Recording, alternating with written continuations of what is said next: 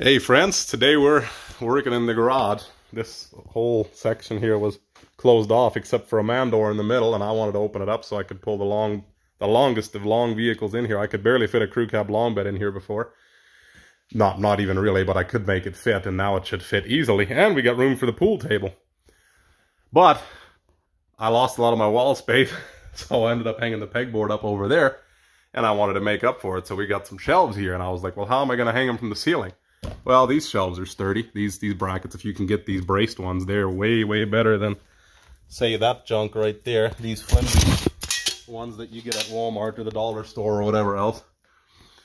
See, these you can hang all of me off of, and I'm over 200 pounds. But to make it even stronger, how was I going to do it in the middle? Well, okay, I got a center brace here, the top of what that garbage dividing wall used to be. But I made sure it was bolted firmly. I put some long deck screws through there, bolted firmly to the rafter, and then I went ahead and I bolted that piece of 2x4 to the top, and then of course just a 1x4 here, and then bolted this to this.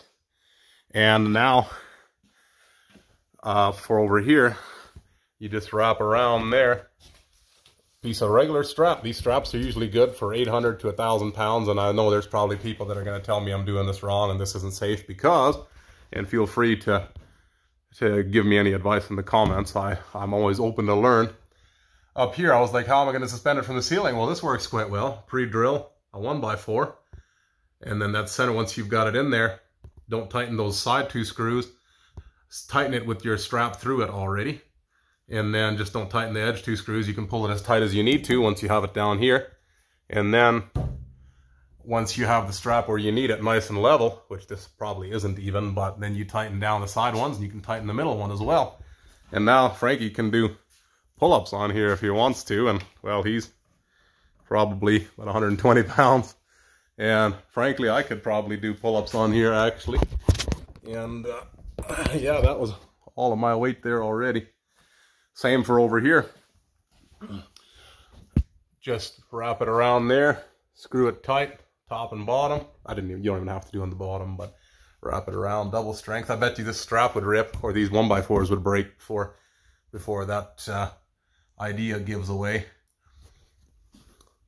So, figured if anybody was curious as to how to, I could have done the same here. I could have gone around a board up there and then wrapped it around the same way and screwed it on like that. But I forgot, I didn't think to, and this is plenty solid enough already.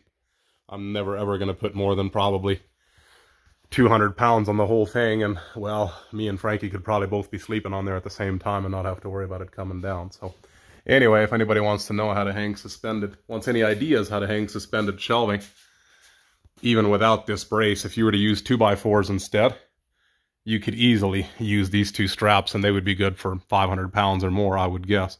Whatever these boards will hold, you'd probably be good for. Even if you didn't have a 2x4 to bolt it to, even if you just used this, I bet you'd probably still be good for at least a couple hundred pounds. But anyway, hope this video helps somebody, and as always, may God bless you.